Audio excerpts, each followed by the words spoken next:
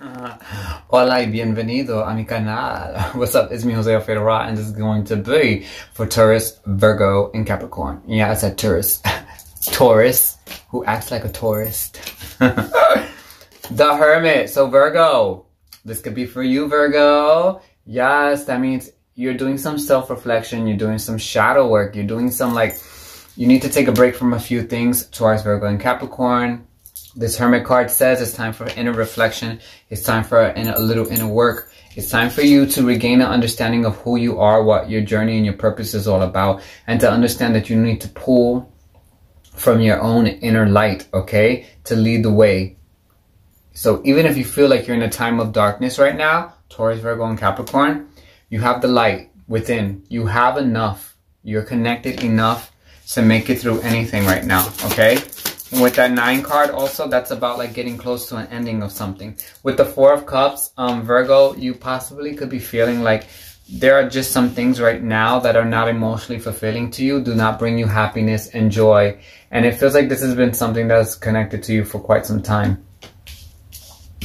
Right? So we have a backward progressions of a number 9 to a 4, right? Which in between that is the 5, and the 5 is all about serious thinking and contemplating and choices and changes that need to be made, right?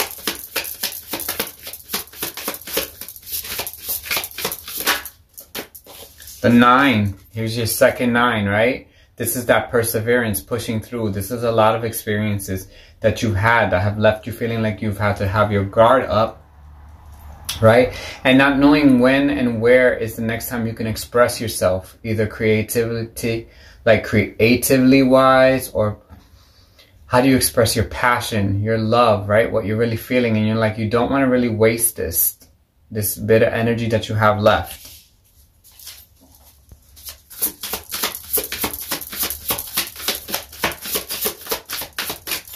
We have 2 9s though. That's very, very strong energy for Taurus, Virgo, and Capricorn right now. The World card. All right, so the World card. Again, here's that card.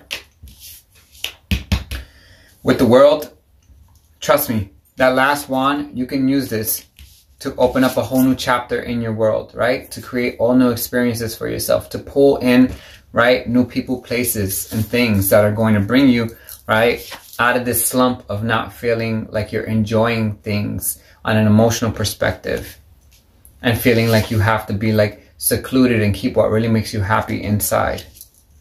Page of Swords, you definitely need some clarity and some new understanding. There could be someone watching you or something that you need to learn.